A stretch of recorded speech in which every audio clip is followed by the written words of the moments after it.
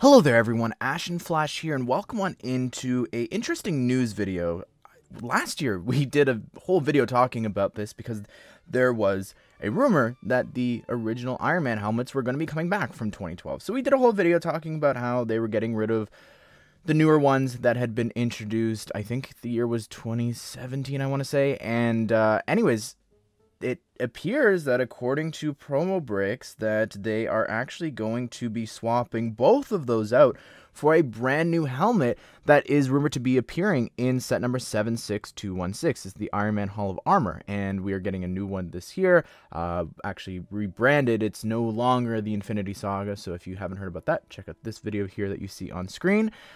And they're saying that the mold included, it's kind of like a cross between the MCU one and the comic book one. So yeah, kind of interesting. The other little bit of information that came out was that Whiplash included in that set, it's actually going to be the Whiplash Mark II, which you could see on screen here. So it's not a mech, it's not like a, you know, how we got the Ironmonger, it was this huge mech. It is actually just a minifigure. So, I mean, it's cool. I guess whatever face they use for Whiplash, they can use in, like, the racetrack showdown or whatever that they have with the Mark V. So that'll be cool. I guess now that we've got this face print, maybe next year in the not Infinity Saga, we could see a set based off of that. Or maybe this summer. I don't know.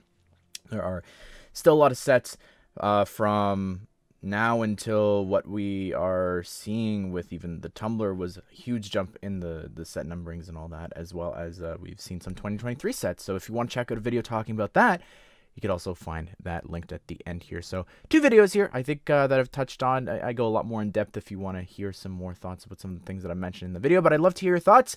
What do you think of this new Iron Man helmet? I mean, we can't really judge it yet. We will have pictures potentially tomorrow or even today. But in case they didn't come out, I'm like, well, let's do the video regardless. So hope you guys did enjoy the video. Hope you all have a great day. We'll see you all in the next one.